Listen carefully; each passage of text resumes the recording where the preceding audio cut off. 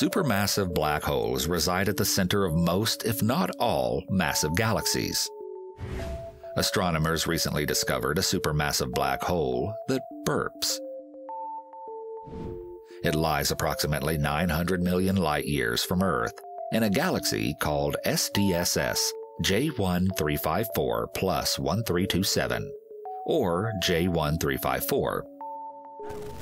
The work published in the Astrophysical Journal identifies two separate burps, one ancient burp on the verge of dissipating and one hinting at a much more recent meal. This is the first time that astronomers identified two separate events in a single galaxy. For this discovery, Dr. Julie Comerford from the University of Colorado at Boulder and colleagues used observations from NASA's Chandra X-ray Observatory and the NASA ESA Hubble Space Telescope, as well as the W.M. Keck Observatory in Mauna Kea, Hawaii, and the Apache Point Observatory near Sunspot, New Mexico. Chandra detected a bright, point-like source of X-ray emission from J1354. It is a telltale sign of the presence of an extremely massive black hole.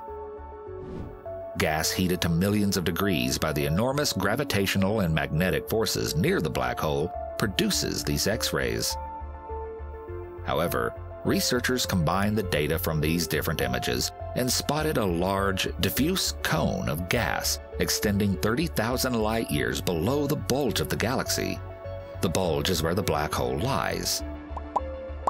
To the north, they found evidence for a shock wave similar to a sonic boom. It lies about 3,000 light-years from the black hole.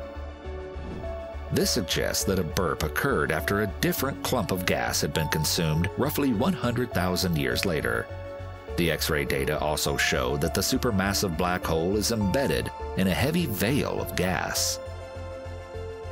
So, by observing optical data, astronomers conclude that the supermassive black hole might have consumed or accreted large amounts of gas while blasting off an outflow of high-energy particles. The outflow eventually switched off, then turned back on about 100,000 years later. This is strong evidence that accreting black holes can switch their power output off and on again over timescales that are a blink of an eye to the 13.8 billion year age of the universe. Dr. Julie Comerford from the University of Colorado at Boulder says, "We are seeing this object feast, burp, and nap, and then feast and burp once again, which theory had predicted." If you like this channel and want to support us, please subscribe and hit the bell icon.